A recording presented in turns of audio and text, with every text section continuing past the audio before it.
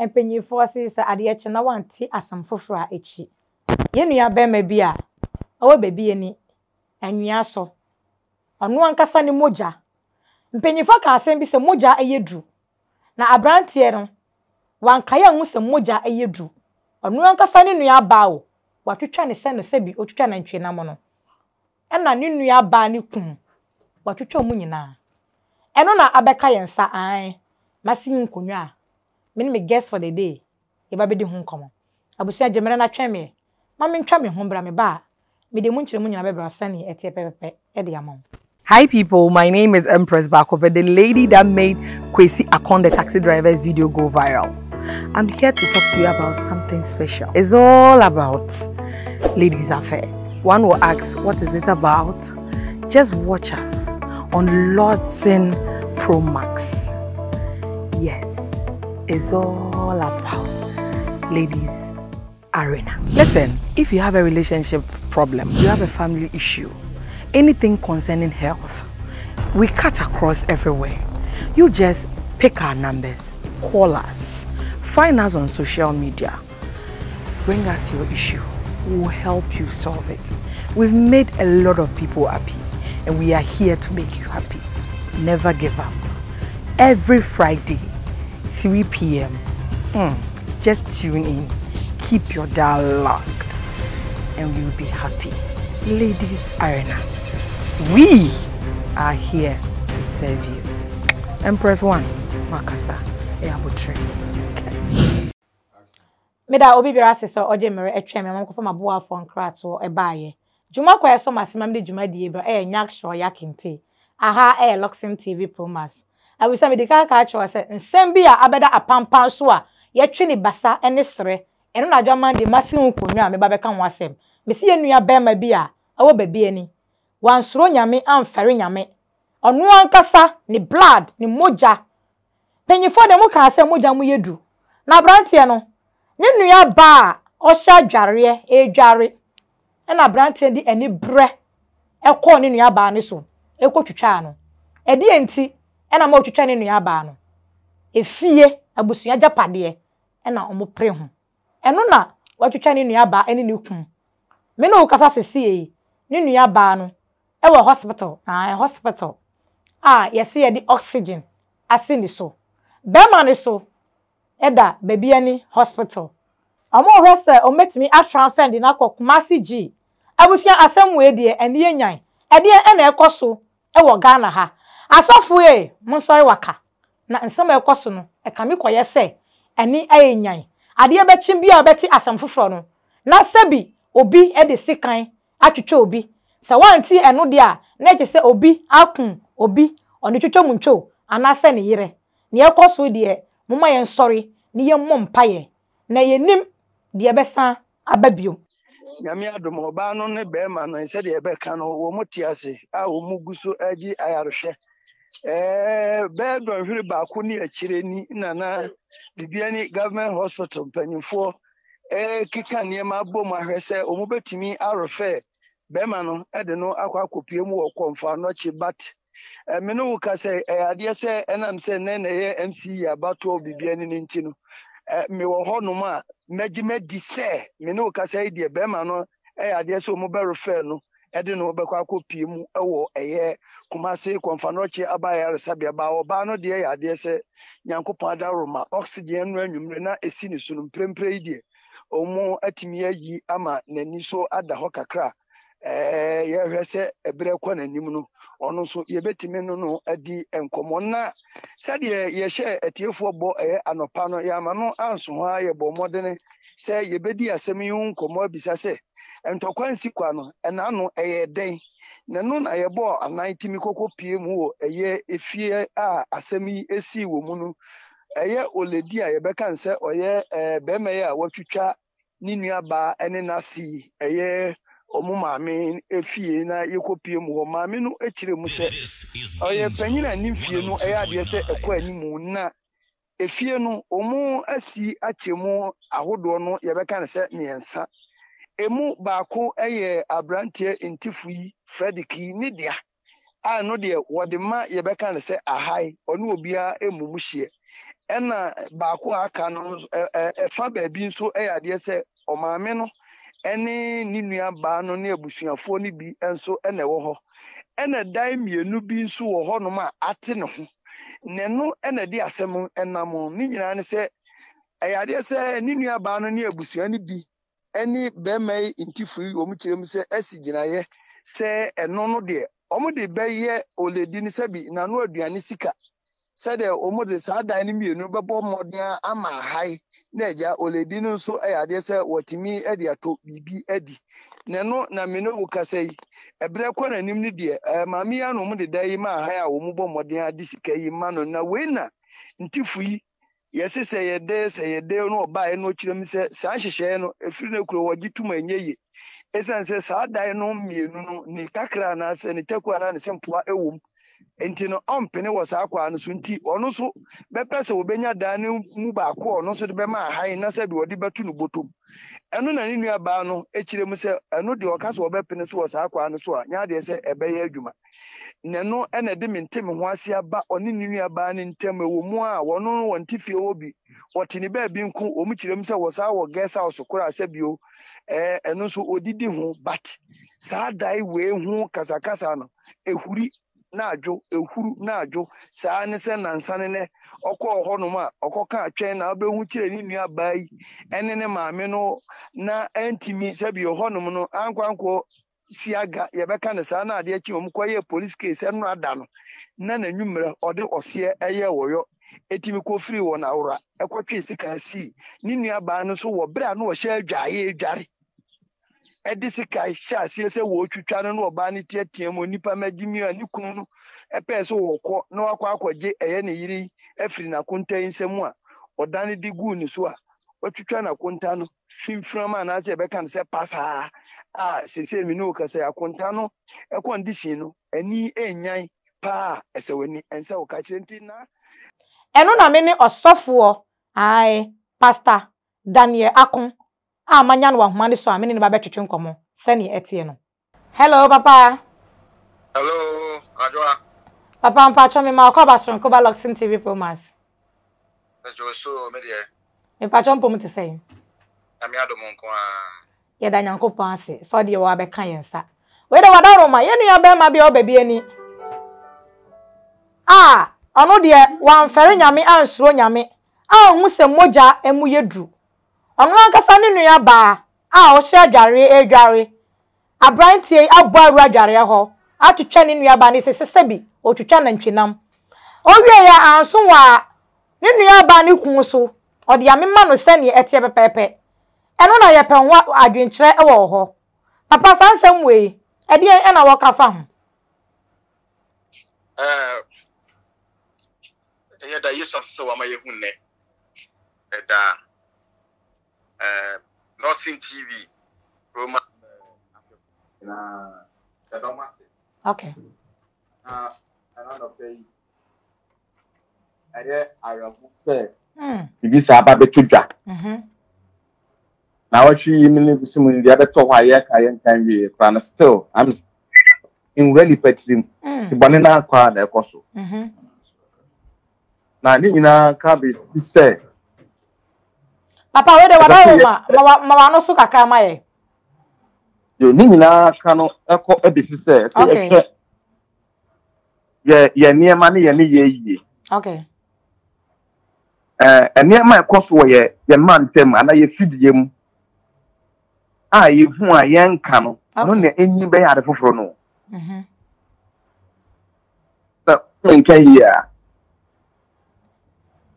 me ba niema na ekoso ye fie mu a ye hu ewanuane mu ntam a ye hu a ye nye ho hwe no ono na enia ba be ade bibi boni sei okay se utumi se wobo se ne awka se wonu se mogya yedu wenya badaye nya kokodo disikan eto wonu aba owarefo adware na de gba kwa adi enti mentim ho ase wodan ho nti edan ni nipa se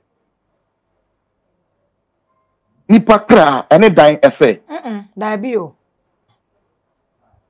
o se ne ye nyema bi kono se se yampene atiantia ne atinatenia de bani o because the abrantie aye nya ade abusuan beka se omunim nisu dada o si so no mu hu yantia no yetia no so bia makwan ema yantia no okay asotwe bi wo ho a ye de ma no a obi kura kwagina mu asese yenyi no man ma na sa atwetwe ena watos akoso ma abedum pempen so a ene adani akọ abusua so yo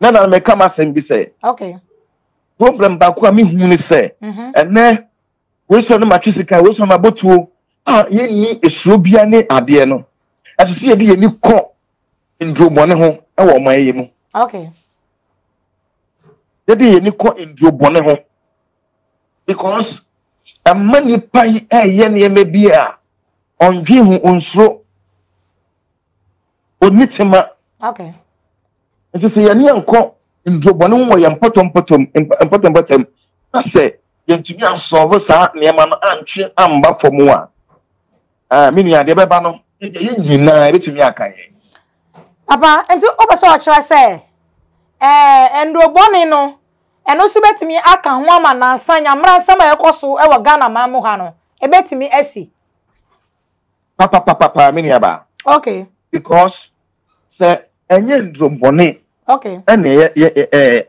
mbranche yesuso ene mmaba wade omo ho ama nipa kum e ade ketewa dabi enye ade ketewa o aboa kwakum e den na wunni tema wunni abadaye bibia nka wo osuma fesikan se medijitwa mea mi moja mi nua ni krum bagine so de atoa so chese ofo se nipa na dwenda ho nipa na ni da ho obeye sei na de be yan so try ye ni be police station yes ye fan ko hospital nko hwe no yes abrante ne kura na dwen mu nya den enye papa ahoma ne bi atoche aya reho nti ye ndrombo ne ma me ekoso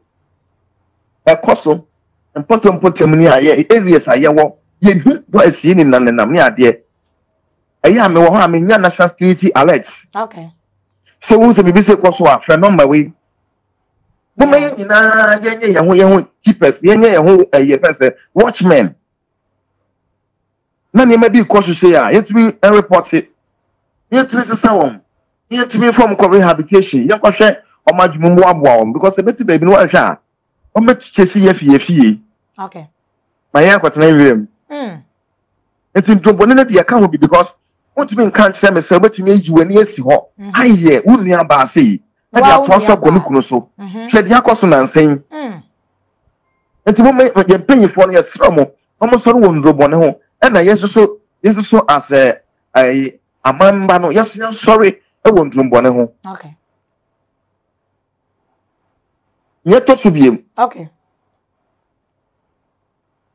ye mra no emunya den okay amra no emunya den ye wo Ghana mra emu edu mra no wo ho okay but obom be hye mra no ahwe mra no so edi mra no so aboy ma mra na ye adwuma no ta eni ho okay sister etepesa keke ba eni ho ye system no aye loose the system na aye loose enti obi atumi ye bibi efa no hodi okay because of so pani bi time bibi achi o pani bi o ta da chi na say pasa ya maye o pani bi o ta boni bi achi saa no pasa ma meka na say na pani lani am da ho a o kire be ono a anyo no o kire be ne ba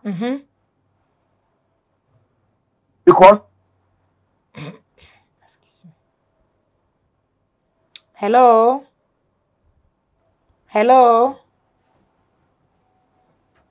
hello papa abisiafo yegusu etwetwe enkomo no na masem bisa me pese me de to Ghana fo nyina anim ne se nka Ghana fo asofo yesramu ani de kwanso obuo kwanso kotodwe gufom enka sa asem we munye meeting enfa ho na muntwa mpaye bi entuo emaye na bia mo sori waka sa ne ma we nke etuo betimi atwa because eniama ekoso na kame koye se ye ni nipa ne kogina adaka mo a de o kan nyina ne se minim de esi ye ema ne ba sa hello To copy a tone, press *1. The price of the current bulletin's ring Abusia, any aynyai. Sa wanka sa unua ba. Na utimi dimra e hye wonsa. battery, please charge. Hello papa. Mpacho. Me pacho wal o ahoma so. Hello. Hello, pacho me te wonkan. Sa me nia ba, nti se na me ka no. Okay. Yam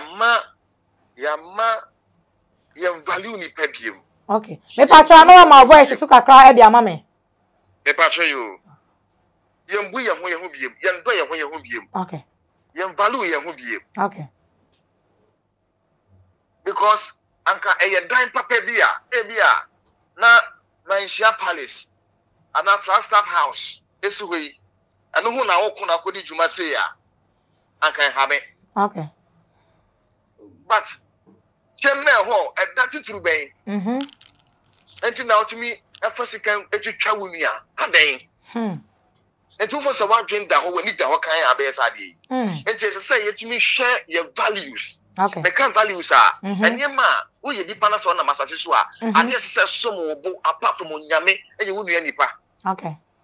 Sika anya hwe, ahonya de anya hwe. Okay. Sebe anka de odi ejapade agya mo no ono wewuko. Wewuko. Ya de kwa nkote ho. Ya de kwa nko no ko. Anka okọ no nko ono de be ko because ni person ye ni brene yema. Nti anka ye kwa esanka ye fa ye dan. Ane ye bags ni ade de kwa asama no. Ba ye ntumi fa nko nti ojaye. No so se bibi hia wo wi asese se ejapade no. Nti unni o to nche no ma ne hu hia wo. Okay. Sika he na betumi atemipa. Sika he ne betumi ato ahonya di ahe ne betumi asesa ni bakra. Enti your values na ya lose no ama ye nya bebre wi asena sen ye ho na se wonya wi ase ne manyina na se nipa nyina ewu ne ye gye asema won kwa betumi atrem. Dabi. Enti e ma re hu bebre. E na afi so make say the American say institutions no. Okay. I say ahemfo no. Okay. Ade ba kwa me hu ne say ayasema ye ya mamba yi de mo ma yenka. Okay. In fact, politics are be high e wa bibre man mu. Politics are be high e wa bibre man mu. Politics e wura sorry mu. Politics e wura efie mu aware mu. Politics e wura mbusia mu. We nware we efusa we nware ha. Politics are be wura ahindie mu. Because nka first no ahemfo na bu man. Na bra ahemfo bu man na mu odu. And the politics, I say institutions. Because we have position be why the man no. And because wabua bobi abenya tumi. Ubenya tumi by force so also man baby be hye. Na yakọ fa branch bi ote baby odi nkwasase mo area mu ai ye tia na onte. Na na ko di police. Oh yes, experience papa bia. No sha betutu e de ekun obi. Enti yes strength ye chieftaincy ya himfo no yes strength na himfo no omo ngina ma ye mpatam omo ngina ma ye nkuro no na ayi police institutions ni ade na wo ho no ane ayi friend say attend the courts say wo ho ni ade so yes strength courts no na manfo nya gide dia rehye mu courts no ye wo mra bebre wo ho ye wo family law. Okay. Say adan ye wo ho yi eyabusha friend say ebusha na ye jaye edemaya ye nyina ye anka ye nya ye wo access to lawyers. Okay.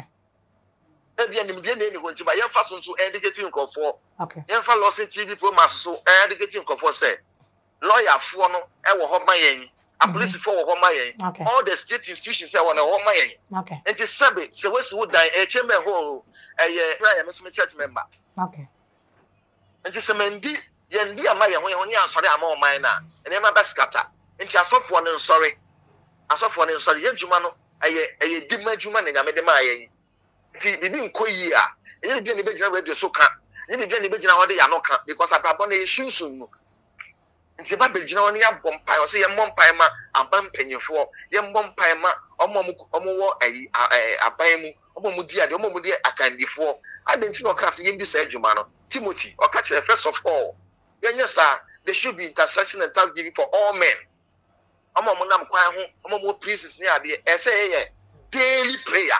Say Erade ma ho kwa na obonsam bi mfo bi so nsa bibi enti ma me sa on kan sa ayeye ne yejeja ye ho se ye sori agina ho a ede ma nsehunu ni bi bekofom yo papa o kasa ye mo na o pa kire se ye ba ne se yenye di mampa ye e ma Ghana man a eya church members no wo so omo voice no aba down sa okay onte ne ho nye okay onte ne ho nye because on say ya ba be ye person kunya selfish sa ade ne selfishness ade ne fa me ho a se mfa me ho a me mfa me ho hiem okay enye ma ban enye me nipa okay e wa chire covid ba ye bo mpa ye na ma for say China ba ye ti ye ni no na be apeti ye nyina enti say chi ayonko na chi abiem o and I pay focus sorry and so man cast sorry me so because if you sorry ne so a oba wo so okay nti mama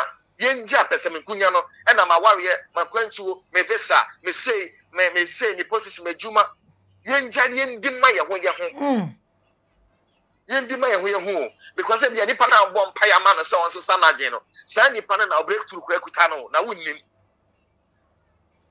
okay nipa na papa yen hwa ade bi wa ha se abrantie ya odi sikan atwetwa ne nua ba ene na konta ne sister kun sa abrantie efi a omokun ho ana dan a omokun ho ye dan a yedi ama ne maame a ne maame edi ama ahan a odididie eno na abrantie ne se afa de onte ase biom se ne maame yedi dan ne be ma ahan na ne maame edi adidie sabi mpreduasa o maame a wawo abati asefo asase so se na no be kona no ne sa be kona no nti no o bo atu agu se ompene eno mo na abrantie di sikan atwitwa ne nua ba eno ono ankasa na konta sansem wei papa dia na aka fa ho me nua ba meda wase okay unim okay bibia won the fapemo bibia won ne fapem ne foundation okay bibia ade ni fi ni sentia na me pese me ka no bia te se okay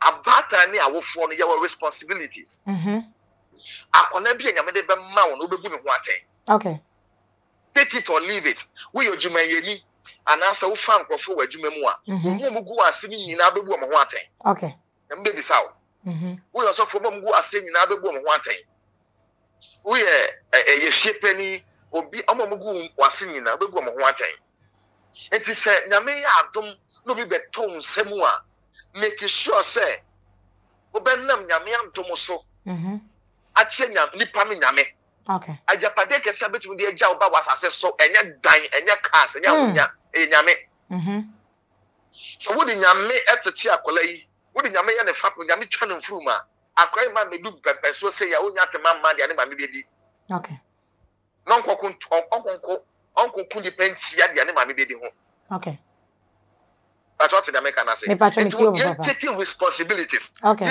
awu for taking responsibility bibi ya ma me na anye no anaba pana anye no eno na anya be say no okay ina because bibi ya wona fapem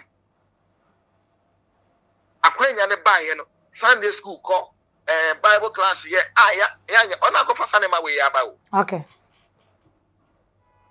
nti ye make sure say obi biara obeye ye be ma ne nyame okay enti yo o kasa ye mu no pese o kire se nyamesuro eni akola ne mu senka nyamesuro ewo ni mu a ka ontimi ntu sta na mo we na papa e hwa de bi wa ha se obi so ha nyamesuro ewo ni mu pa onye sure se bronsa betimi a leading the panel ama watimi ade nyamra sam se mama papa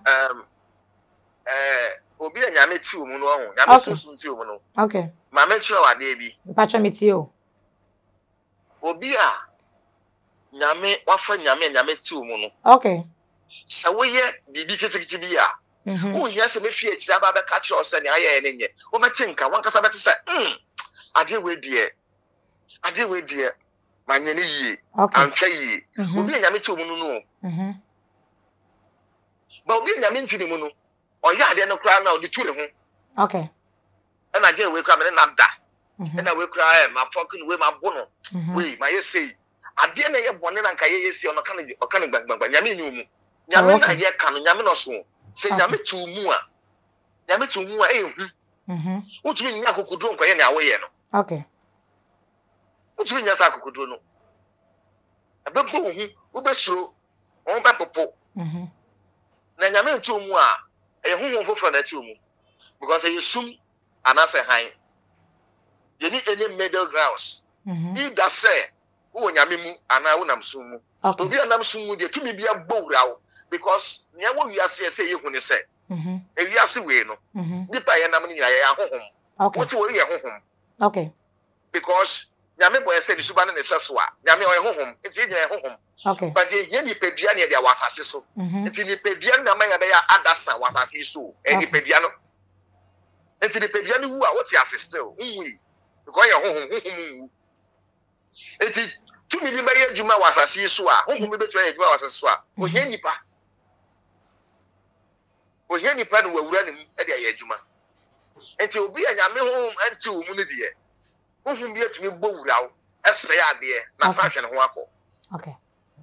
Anti na ye hohia se ese yetumi force so ase ye betumi de nyankopon amma obi bia wasase so. Okay.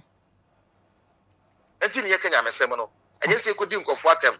But ye da nyame di e de kire wom no mbeji nyame se yen. Okay. Papa, we dey ebra baba sorry e wo dwumade so mesro bebre say o last commenter o ka kire ahwefo ani atiefo. Bedase. Okay. Nyame ka ne say mumma ye fa nyame suro enante. Okay. Na mekasi ye fa nyame suro nante a obi a meka kire asore no. Na maka kire ya sofo no. Okay. Na maka kire ebusua ya ye be pie ebusua mu a we ye Christopher no. Mumma ye momodin ya say ye han ne be hyene ye nnuane mahu sa han no. Okay. Na han na minisum bia we ye busua mu. Okay. Na yemfa ye toso say ye make sure say ye be kan sempa na kire nkofo. San sempa ne kan na mani obonefo sakra. Wonim obonefo no kutatuo. Or ye armed. Okay. Banya misam na ye ka no. E wotumi se eje sa tuo ni fini sam de to ho. Okay. Enti na akonfo kese etumi ejai kro no. Okay. Ebe ye nyame djuma. Because asam na pem no, asam na ka no. Enti akwan bia so a ye betumi afa so ache nyame asem no, wo obi afa bi no, ye nche. Ba me ye enko didi atem se na amafo didi amafo atem wo radio so amafo ko gina kwa nko pichi a omo didi amafo atem ne ano ensakro bia. Okay. Ya me won ko pe na sakra dipa ya kan sempa no na sempa no sakra dipa ye ko di atem de obi amba nyame nchen enti mo ma ye ni nda ho ne ye kan sempa no na wo hu se boni bi so course wo area mu akora bi afasu ba bi emwa report to the rightful agency no. Okay. No mo share sane man na omo so ano ansa na baye adefofro. Me da ase. Papa ya da ase so say ye to yen safre o oje ye so ofeso na oni ye twetwe nkomo. Ye da ase. Ase nya me dia me so da mase pa. Me ne Daniel akon e na twetwe nkomo e fa ye nua ba ai ye twetwe no oh baby ani ne ono nkasa ne nua bema ni moja ai ye mpanyifo se emoja eyedu na so abrantie amfa nani anto moja eyedu otwetwa ne nua ba ne sebi se na otwetwa na ntwenam owie ya anso wa ode ko ne nua ba ne kunu so na de eye fere esan ye ya areho se bra ne nua ba ne ehya adware a odware no e na brante ne boru adware ho sebi ne nua ba na deja no em se wo hwe ohwe ne ye papa owie na osan twetwa ne kan ho abusuafo e ka me koye se ya enema ekoso e wo Ghana ene enyan papa ye be sra asofo Ghana asofo mo sori waka na mo fa mo ndi ma Ghana embia nema ekokokoso no ebetimi aba se enye kwa ebia bronsam e na atiase Ghana ehwe efrani sen embranti asebi mabunu wabo awura mu wo hwe na wo a omu ye ha kwan dan ho no na wabo awura mu no de wo aye adwuma Ghana asofo ye sra mo ni die kwan so se mo sori na mudi mpaye mudi mpaye ema Ghana eman ye besra mo se mo ye sa de we e de amaye abusuafo ye besra mo mfa mo comment mbra mo ma ye hunu etene ana echia mo na mema ye hunu ye mesra obi biara so saka ye video a emane nka nkwanchen shama afofro nsanka ejumade hudo a ye ewo ye channel ne so mesro bebre so saka e video a nyasema na hwe video no ansa wa wo so e de ama obi aha a wo hwe LORDSON TV Promas me a metena se de jumade ebra o sene etie no medin ya ne Ajowa Monday Macrao